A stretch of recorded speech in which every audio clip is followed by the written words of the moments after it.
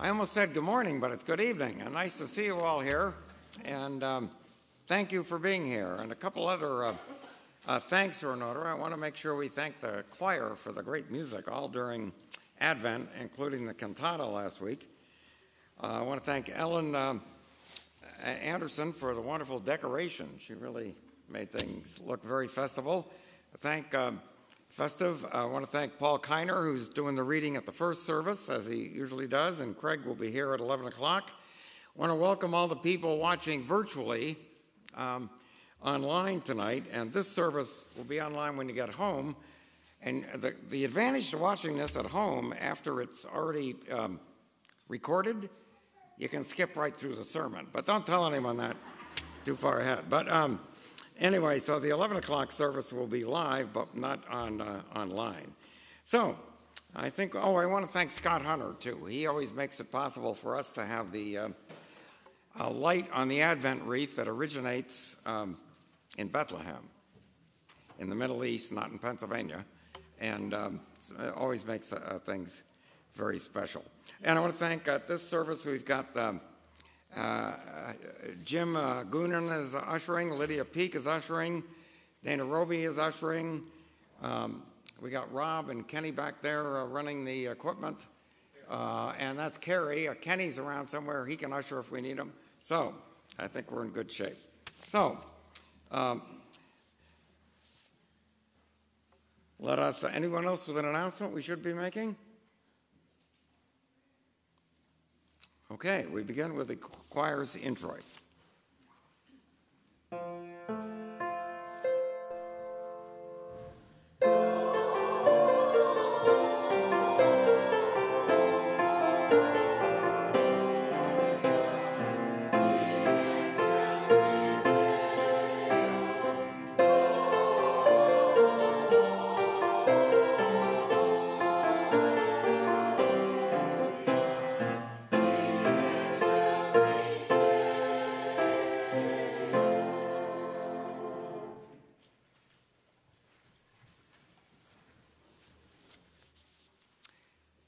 We gather for a birthday party of a little child born in Bethlehem 2,000 years ago, who stands as a great hope and center of humanity.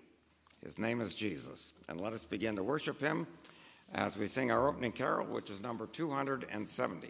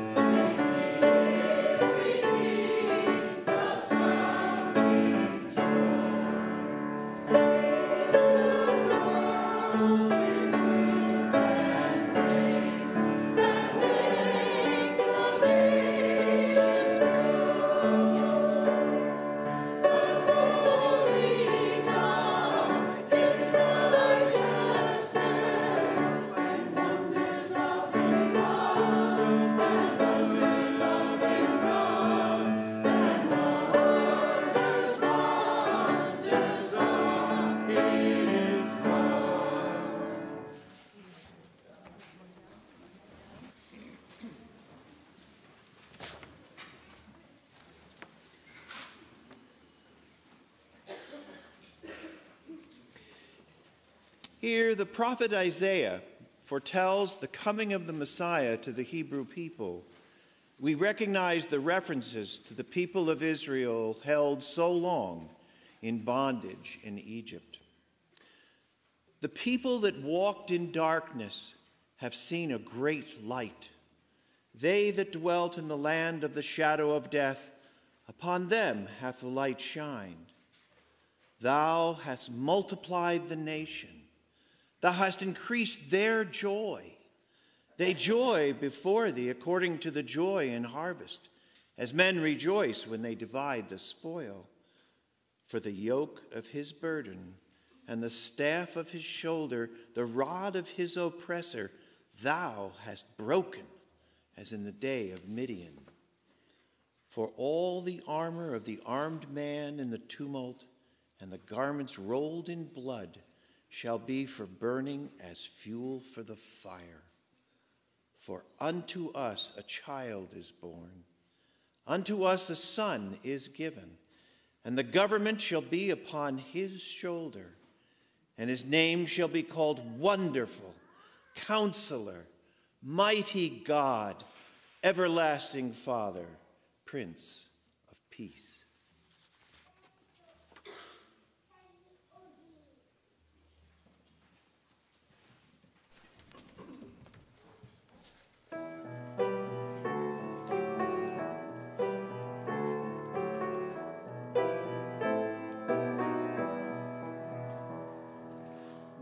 Small child in a land of 1,000, one small dream of a Savior tonight, one small hand reaching out to the starlight, one small city of love.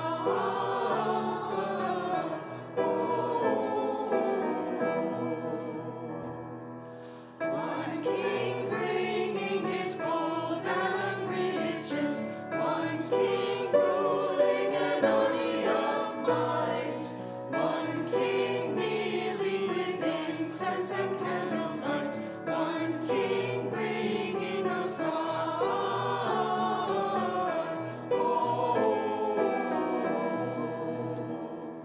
See him lying a cradle beneath him, see him smiling in the stall, see his mother praising his father, see his tiny eyelids fall. One small light from the flame of a candle, one small light from a city of might, one small light from the stars in the endless night, one small light from a face. Oh, see the shepherds kneeling before him, see the kings on bended knee, see his mother praising his father, see the blessed infancy. One small child in a land of 1,000, one small dream in a people of might, one small hand reaching out to the starlight, one small Savior of love.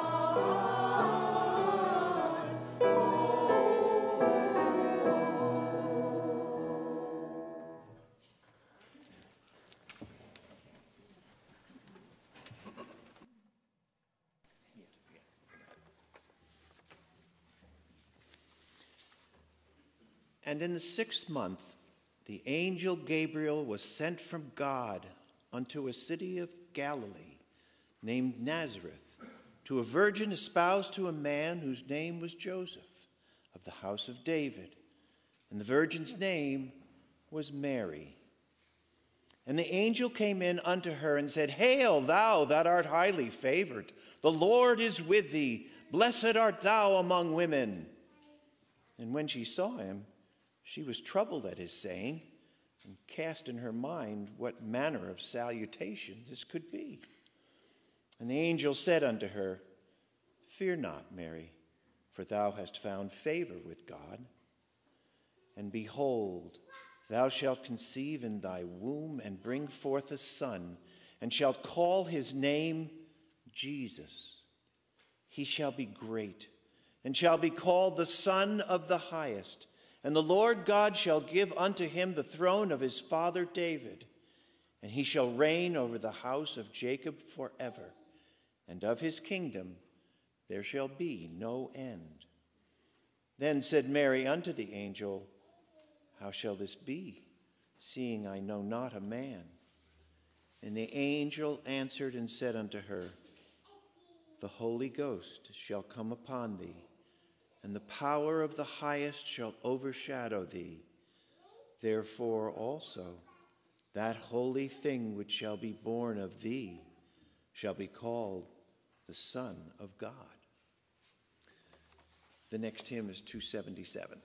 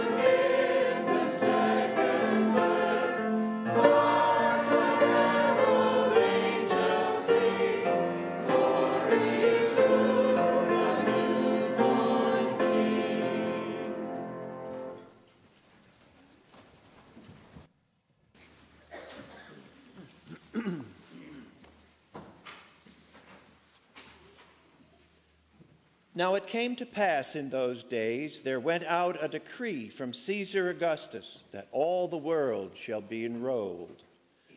This was the first enrollment made when Quirinius was governor of Syria. And all went to enroll themselves, every one to his own city. And Joseph also went up from Galilee, out of the city of Nazareth, into Judea, to the city of David, which is called Bethlehem, because he was of the house and family of David, to enroll himself with Mary, who was betrothed to him, being great with child. And it came to pass that while they were there, the days were fulfilled, and that she should be delivered. And she brought forth her firstborn son, and she wrapped him in swaddling clothes and laid him in a manger, because there was no room for them in the inn. And there were shepherds in the same country, abiding in the field, keeping watch by night over their flock. And an angel of the Lord stood by them, and the glory of the Lord shone round about them, and they were sore afraid. And the angel said unto them, Be not afraid, for behold, I bring you good tidings of great joy, which shall be to all the people. For there is born to you this day in the city of David a Savior, who is Christ the Lord.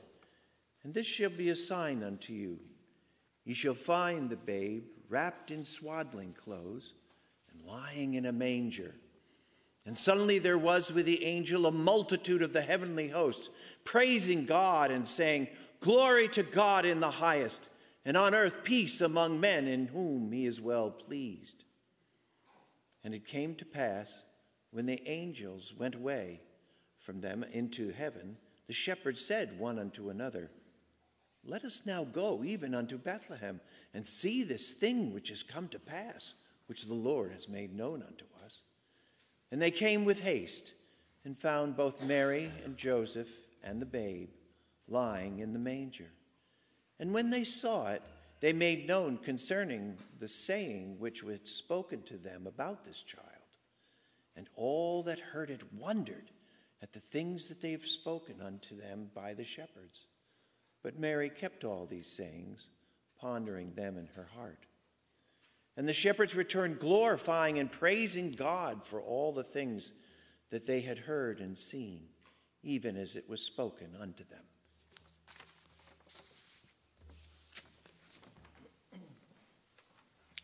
Let us continue to worship as we share our morning and, or even in this case, evening gifts.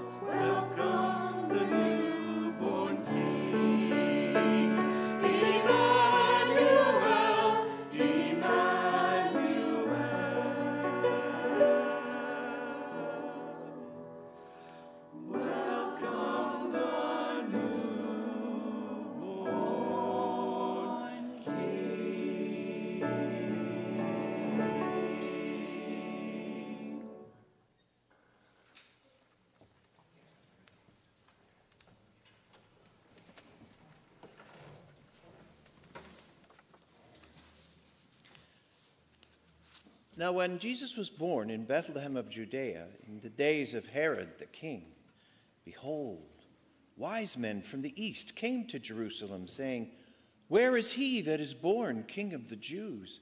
For we have seen his star in the east, and are come to worship him."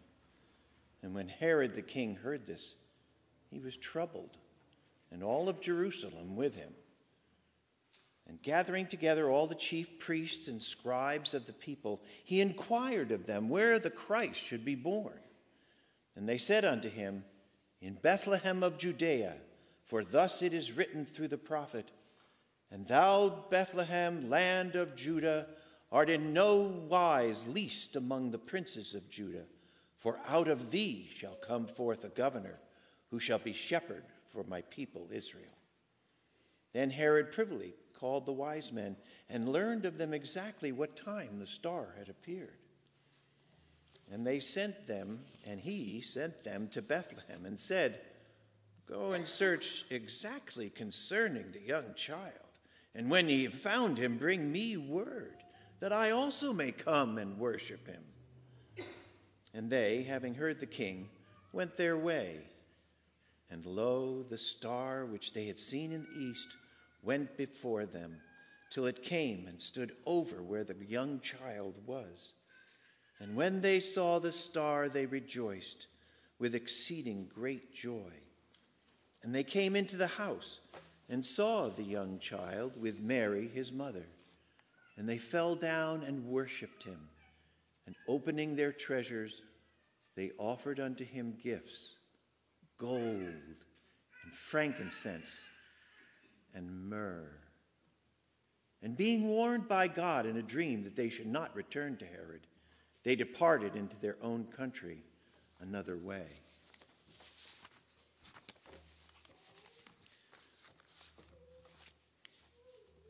In the beginning was the Word, and the Word was with God, and the Word was God.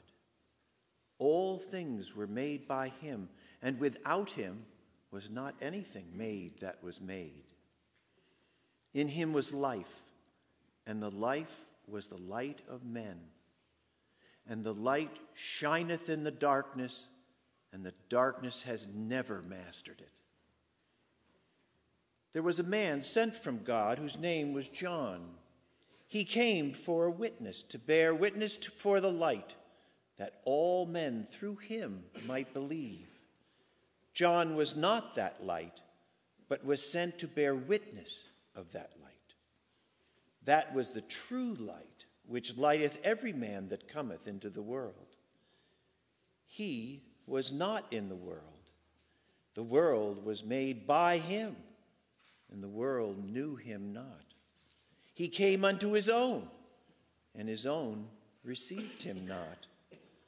But as many as did receive him, to them gave he power to become the sons of God, even to them that believe on his name, which were born not of blood, nor of the will of the flesh, nor of the will of God, but of God.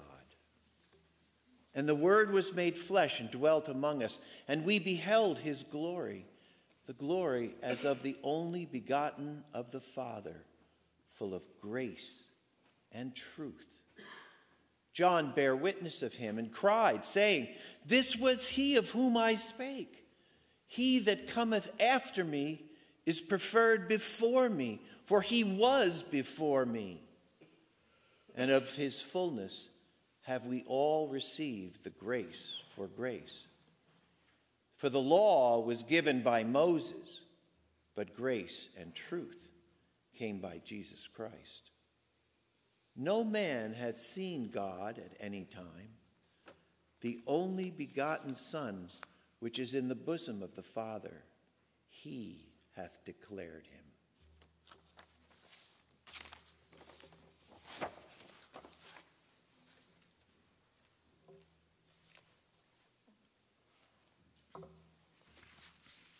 Always a great honor to have Paul Kiner do the readings at the first service and Craig Anderson at the second. They're just wonderful readers. Well,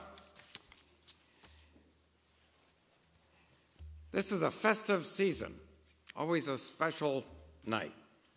But there is, as I had the radio on the way down here, kind of a sad celebrity piece of news today. I don't know if you've heard this, but I heard on the radio coming down here that it was announced. I don't know why celebrities announce these things, but there's been a celebrity divorce.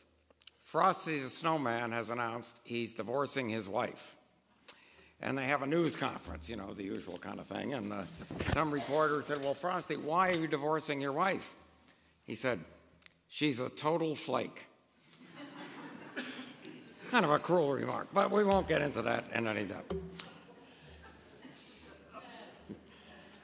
Some people are just getting that, but if you just leave it alone, it'll melt away, so it'll be Well, Christmas Eve is a magical night. It's a time of beautiful music, a time of beautiful decorations, time of wonderful readings from the Bible and from other places, a time of wonderful people, all of you, that many of whom we don't see too often during the year and who live far away, and it's just wonderful to see everybody. And a time of stories, including the scriptural stories. But then we have the Christmas Carol by Charles Dickens, which is a wonderful story. The great movie, It's a Wonderful Life, is a Christmas story. All the movies about Santa, including, what is that, Santa on 34th Street? Is that the Miracle on 34th Street? That's one of the great ones. And if you really like Christmas stories, all you have to do is leave your television set to the Hallmark Channel, and they're 24 hours a day, about 7 months of the year, but that's another story. But there are a lot of wonderful Christmas stories. And Advent, the 4 weeks before Christmas, prepares us as Christians as we light the candles down in our wreath down here, the Advent wreath, symbolizing hope, faith, joy, peace. All of these are 4 central tenets of Jesus' life and teachings. And shortly, during the singing of Silent Night, we will light the center candle, the Christ candle. And then we'll invite you to light your candle on the way out the door and take that light out into a world that is in great need of it. But the 4 central tenets of Jesus' teachings: hope. Even in the darkest of times, God gives us hope. Faith that we don't just live on a planet spinning around and we live a certain amount of time and then we're gone and things aren't looking good. But faith tells us there is a God who cares, a God who loves, a God who forgives, and a God who promises to always be with us. Here on earth and somewhere or other in what is known as heaven, in a different place. Joy. We find joy on Christmas Eve in family, in friends, in memories, both old memories and new memories. Joy, family, friends, memories, music. It's incredible. And finally, peace, inner peace. And in the possibility of peace in a war-torn world and a divided homeland. You see, Christmas is a gift. It's a gift from God, a time of unparalleled charity, especially shown in helping those in need. And I'm going to share with you a card I got this week. I don't know if she's here tonight or not, but this is from Candy Woodbury. But she mailed it to our house, but addressed it to many people. And if you've ever gotten a card from Candy Woodbury, you have some idea what to expect here. Dear Woody and Barbara, the session and the choir,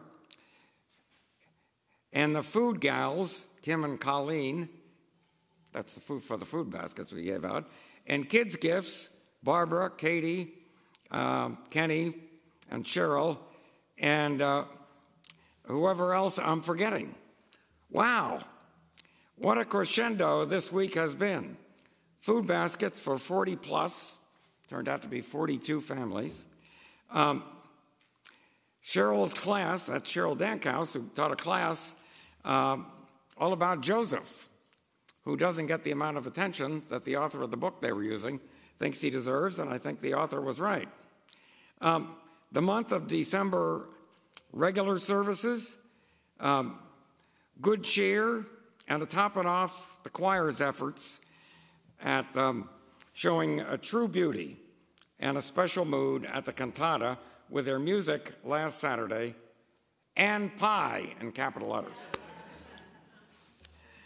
I think what folks in this church really need is a great big rest, and to rest on their laurels, because we've proven it again and again this December.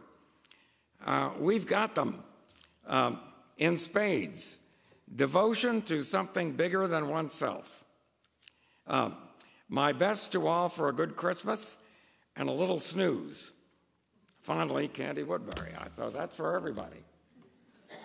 And that's what Christmas time is like, isn't it? I guess when she was writing there, she said 80-some kids. The final total of kids we got gifts for was 99 kids, children and youth. I think that's an all-time record. And it just struck me that this time is so special. As many of you know, I'm a bit of a baseball fan. It's like a baseball game. God has loaded the bases for us, and he wants us to hit a grand slam out of the park, a grand slam homer. And how do we do that? By trying to live lives as God's disciples. That can be a grand slam for not only each one and every one of us, but for God's world, which is very important.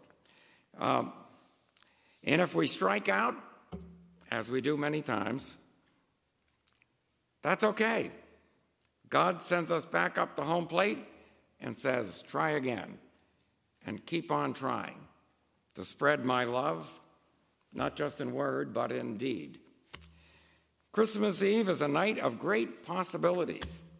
Some incredible things have happened on Christmas Eve, probably one that I should mention that many of you heard, and I see some of the Nixon family here. Boy, Dave Nixon gave me a book several Christmases ago now, all about the Christmas Eve truce that occurred in the midst of World War I and the lines in Europe. The officers in the services were not in favor of what happened, but the soldiers were, the grunts, if you will, and they put down their guns on Christmas Eve, and they walked out of their trenches in Europe. And the Germans and the Allied soldiers met each other, shook hands, sang carols, and exchanged gifts. They didn't go shopping, and they didn't have Amazon coming to the door, but they had a few things they could exchange. Chocolates, cigarettes. That's before we knew how bad they were for you. They exchanged those. And they stopped fighting for 24 hours. That is an amazing story. The rest of the story is they picked up fighting and killing each other afterward, but that is a remarkable story. It shows the power of Christmas for each one of us. And the power is with us tonight. It's a night of great possibilities. Can you imagine what would happen if the world just practiced the simple things of hope and faith and joy and peace? Wow. As it's possible, and tonight's the night that we remember that. It's an opportunity for all of us as we take that candlelight that began in Bethlehem and take it out into a dark and very cold world this evening, but we take it into our everyday lives. has great possibilities for all of us to be better people and great possibilities to make the world a better place. So I will close these thoughts with the words of a poem that we read a couple years ago, and I think it's just incredibly powerful. It's Amazing Peace, a Christmas poem by Dr. Maya Angelou, who was, I believe, the poet laureate when she wrote this in 2005. Think of the possibilities in this poem. Thunder rumbles and the mountain passes, and lightning rattles the eaves of our houses. Flood waters await us in our avenues. Snow falls upon snow, to avalanche over unprotected villages. The sky slips low and gray and threatening. We question ourselves. What have we done to so affront nature? We worry, God, are you there? Are you there really? Does the covenant you made with us still hold? Into this climate of fear and apprehension, Christmas enters. Streaming lights of joy, ringing bells of hope, and singing carols of forgiveness high up in the bright air. The world is encouraged to come away from rancor, come the way of friendship. It is the glad season. Thunder ebbs to silence, and lightning sleeps quietly in the corner. Floodwaters recede into memory. Snow becomes a yielding cushion to aid us as we make our way to higher ground. Hope is born again in the faces of children. It rides on the shoulder of our aged as they walk into their sunsets. Hope spreads around the world, brightening all things, even hate, which crouches breeding in dark corridors. In our joy, we think we hear a whisper. At first, it is too soft. Then only half heard. We listen carefully as it gathers strength. We hear a sweetness. The word is peace. It is loud now. It is louder, louder than the explosion of bombs. We tremble at the sound. We are thrilled by its presence. It is what we have hungered for, not just the absence of war, but true peace, a harmony of spirit, a comfort of courtesies, security for our beloveds and their beloveds. We clap hands and welcome the peace of Christmas. We beckon this good season to wait a while with us. We, Baptist and Buddhist, Methodist and Muslim, say, come, peace. Come and fill us and our world with your majesty. We, the Jew, the Janus, the Catholic, and the Confucian, implore you to stay with us a while. Stay with us so that we may learn by your shimmering light how to look beyond complexion and see community. It is Christmas time, a halting of hate time. On this platform of peace, we can create a language to translate ourselves and to each other. At this holy instant, we celebrate the birth of Jesus Christ into the great religions of the world. We jubilate the precious advent of trust. We shout with glorious tongues at the coming of hope. All the earth's tribes loosen their voices to celebrate the promise of peace. We, angels and mortals, believers and non-believers, look heavenward and speak the word aloud. Peace. We look at our world and speak the word aloud. Peace. We look at each other, then into ourselves, and we say without shyness or apology or hesitation, peace, my brother, peace, my sister, peace, my soul.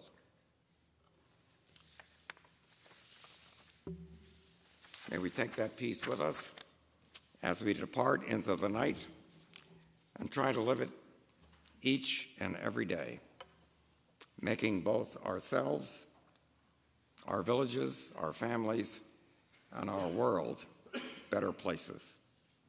And let us bow together in prayer. Gracious God, it is not easy to hit a grand slam home run. It certainly hasn't been for the Red Sox this year, Father, as you know. And yet, we know that Christmas Eve, you have loaded the bases with all good things for all of us.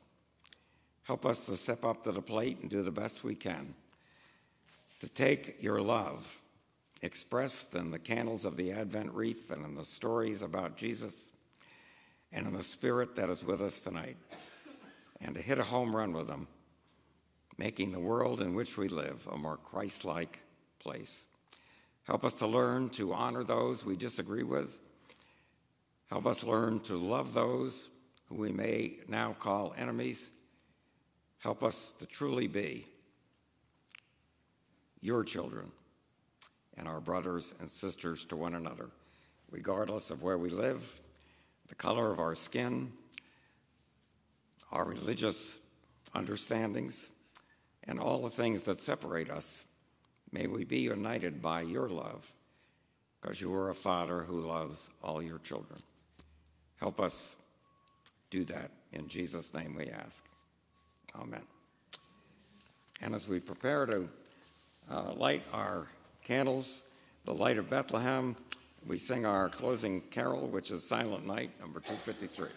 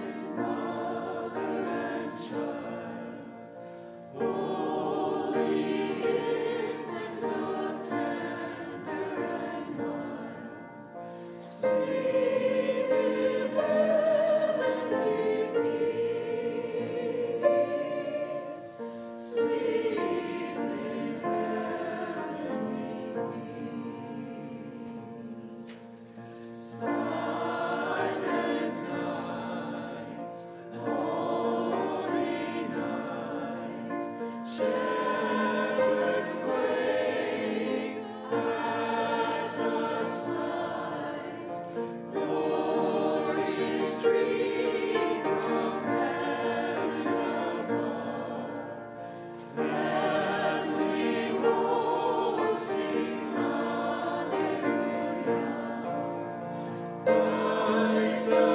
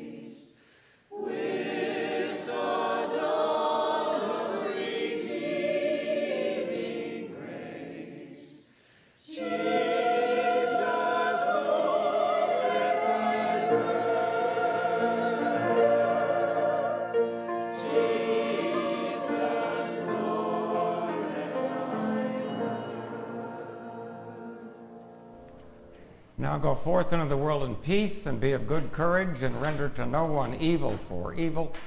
Support the weak, help the afflicted, honor all of God's children. And may God bless us in the words of Tiny Tim, each and every one. Merry Christmas, everybody.